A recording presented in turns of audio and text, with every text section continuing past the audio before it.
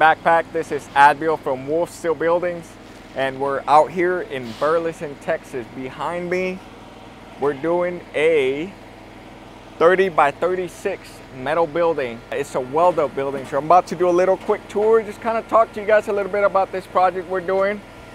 Here in Burleson, we're really close to our office, so we are based out of Fort Worth, Texas, and Burleson is really close. So we came out, check out how the guys are doing, and might as well give you guys a little tour. Let's check this one out.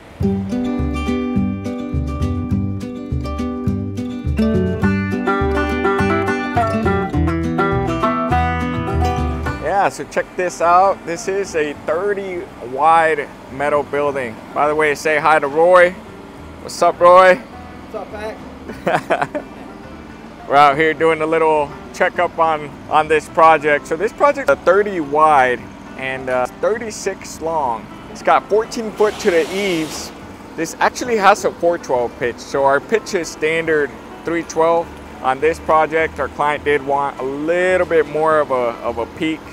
So this is a 412 pitch. And then we got two doors. You know what door size these are?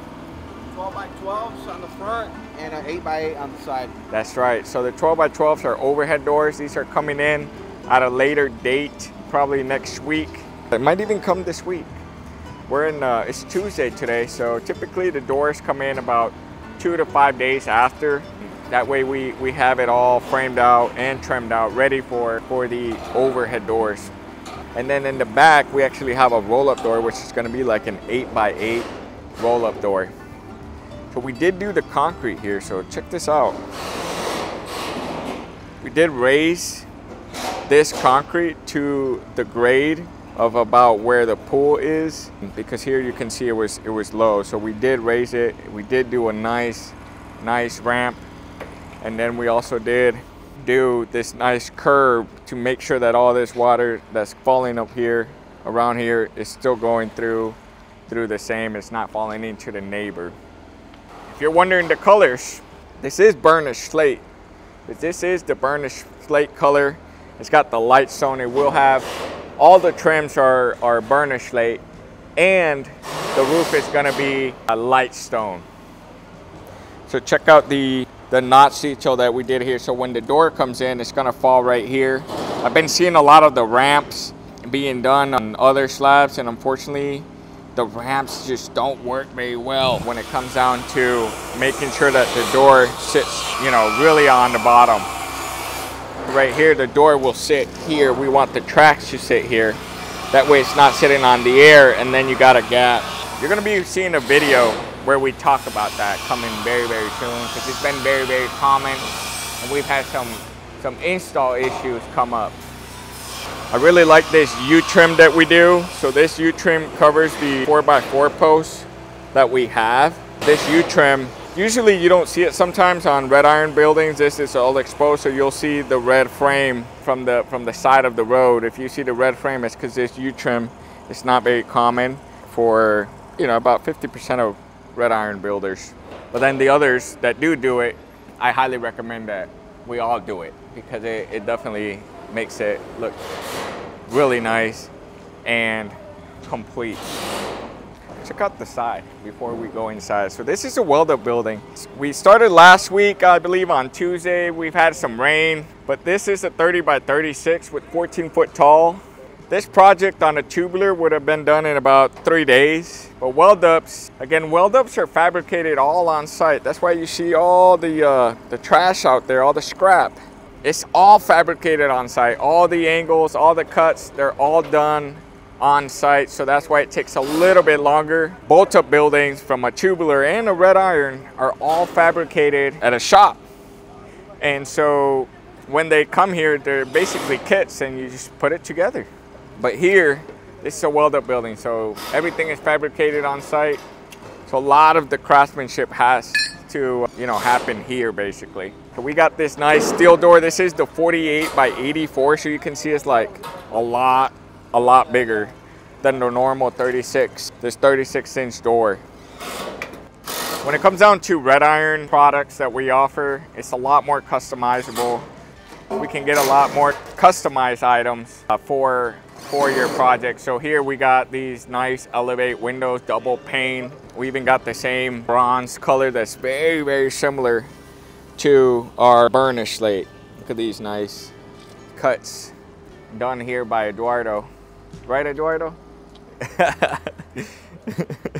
The gutters are being installed right now. Here we're actually gonna have a nice lean-to, which is like a 10 by 15 lean-to, and then it's gonna have a cedar encasement. We are gonna be setting, you can see the line here, we're gonna be setting the 4x4s more inside. That way the encasement is still sitting on the concrete, it's not outside. So we are moving it inside more to be able to have the encasement still sitting on concrete and not on ground. Since this wood, want to make sure it's protected. It's already 1 o'clock today. They'll probably finish by tomorrow. It should be basically complete. Check this out, it's looking super clean. I love this color combo. Again, all our products we do with our base trim. This is super, super nice. I mean, it really just protects that weight because of the ridges of the panel. It doesn't, no critters are trying to come up. You can see it. This is standard on our red iron products. Check this out. We use all I-beams on our red irons. We got the 8-inch I-beams for this building, a 30 by 36 with 14-foot tall. We're using 8-inch I-beams, 6-inch purlins all the way around, and even on the roof. Nice control joints on the concrete. This client, we're actually gonna be spray foaming the building. So we are coming back and doing the spray foam once we have all the doors in. I like these steel doors again because they're also flush to the ground, to the concrete. It's easy to access in and out. If you notice on the tubular buildings, the mobile home door gets offered often, and the mobile home door usually sits on a base rail that is about 2.5 inch thick. It's a square tube basically. And so we've had a lot of clients say, I don't like it. So keep that in mind when you're looking into the tubular models. They do have those more cost-effective doors. You're actually probably wondering why we got these stickers. So one of the challenges with seat channels is that they tend to sag, especially because here the space in between is about 18 feet. So the purlin will tend to sag. So we set these stickers temporarily, or these basically wood posts, and then temporarily just to straighten it out. We bolt it and then we take it out again. I hope you guys enjoyed this video. Stay tuned because once this project is finished, we cleaned it out, we have the doors on. I'm gonna be out here and we're gonna do a final walkthrough.